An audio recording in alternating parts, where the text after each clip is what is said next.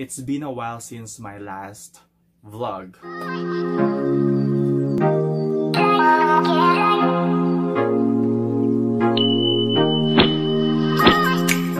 Good day and welcome back to my channel. It's me, Ken Agustin.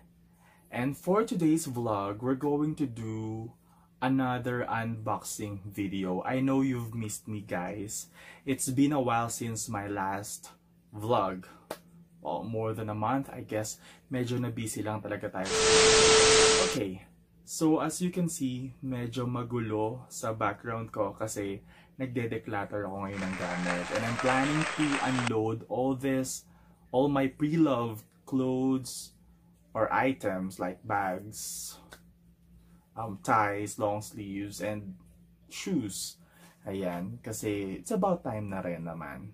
Kasi I'm not using it anymore and I don't know kung hanggang kailan pa ako work from home setup.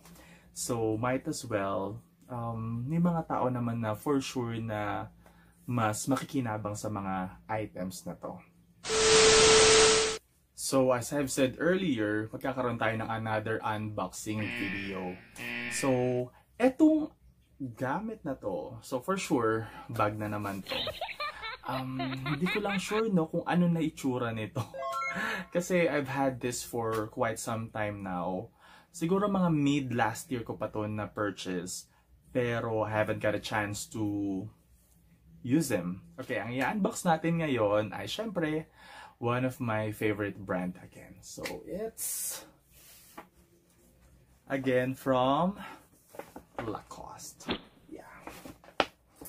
So yun, medyo pinataba na rin pala tayo ng quarantine period. So ano bang gagawin natin sa bahay? Syempre lumamon lang ng lumamon. And yeah, unboxin natin. Lumamon lang tayo ng lumamon. Eh, ang sarap pa naman magluto ni mama. Syempre. So, yun. Kain. Pag nasa work ka, nakaupo ka lang naman sa harap ng computer mo. So, wala ka din naman choice. So, kakain, pahinga, upo, Netflix, natulog na ulit, same routine the next day. So, as much as you want to na mag-exercise the next day or every single day, medyo mahirap. So, there. Unbox na natin to. So, 2 items pala yung laman nito. 2 items. I thought bag lang. So, mali pala ako. May kasama pa siyang ibang item sa loob. So, simulan na natin yung small item. Pang regalo sana, kaya normally nanghingi ako ng extra paper bag. So, our first is not a bag. It's a cap. So, it's a cap from Lacoste, syempre. Nagustuhan ko yung color nito kasi it's unusual na nag-release sila ng ganitong color, ganitong ka-bright.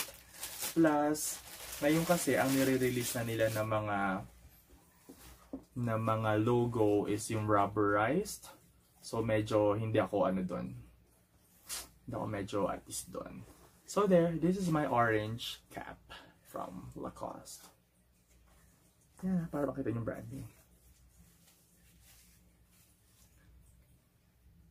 Yan, so pwede ka na pumunta sa EDSA, mag-traffic sa gitna ng daan, di ba? Pwede na. Reflectorizer. Lakas mo ka MMDA nito. Okay. Let's go to our next item. Okay, our next item is of course a bag.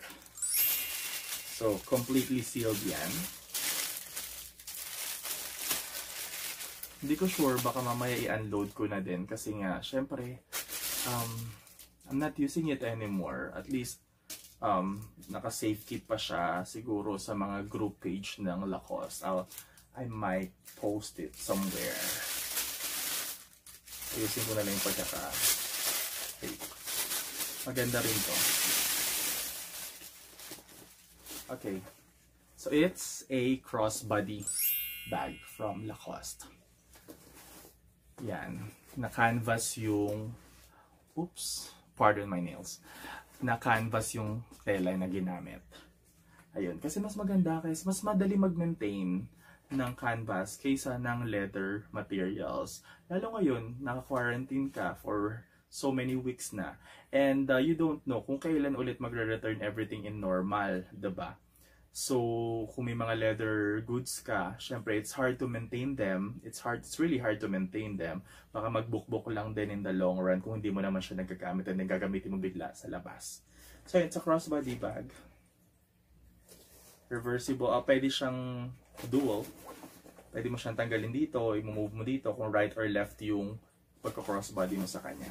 So, buksan natin siya sa loob. So, meron siyang 3 pockets. So, meron sa front, sa mid, and yung main pocket niya. Sa likod, wala naman sa sides. Natin yung front.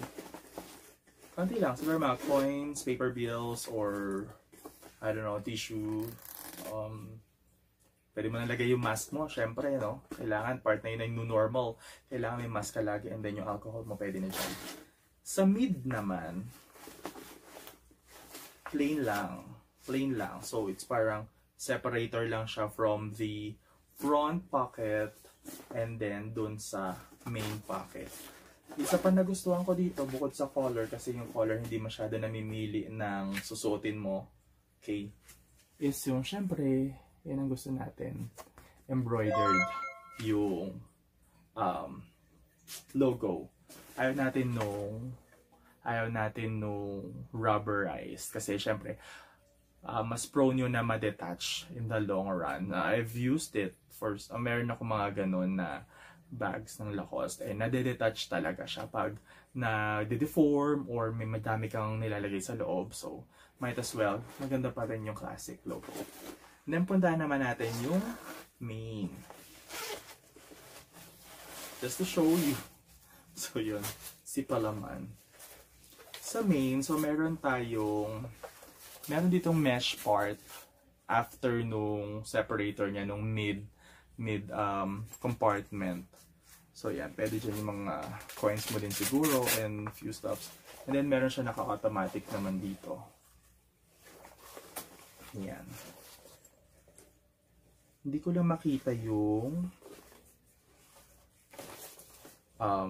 receipt. Normally kasi yung receipt or yung tag, nilalagay ko doon. Well, hindi ko makita. So, yun lang naman yung kabuuan ng bag. It's a simple bag lang din. Siguro try natin i-crossbody. There. Yan, ganyan lang naman siya. So, there. That's our quick vlog. I hope you liked my quick vlog. And, yeah, feel free to like, share, and kung meron kayong gustong ipagawa sa akin sa susunod na vlogs ko, kasi hindi lang naman unboxing yung content natin. Ngayon, I'm into gardening. Yon, so meron na tayong, hindi naman, humble collection lang ng cacti. So yon, so may mga cactus tayo, and then, tapos I have my pet turtles. So, mga susunod na mga vlogs natin, yun na i-content din natin. So, kung may suggestion naman din kayo and paano pa natin i-improve yung vlog natin, just let me know. And yeah, feel free. And again, thank you for being my solid subscribers. Hindi ko pa nga alam kung ano tatawag ko sa mga subbies ko. So if you have any suggestion in mind kung ano itatawag ko sa aking network, mga subscribers, so we'll see. May iniisip ako nung una. Ken thoughts. So, hindi ko alam. Medyo naughty kasi. So, we'll see. Anyways, thank you for watching my vlog and see you again soon. Bye!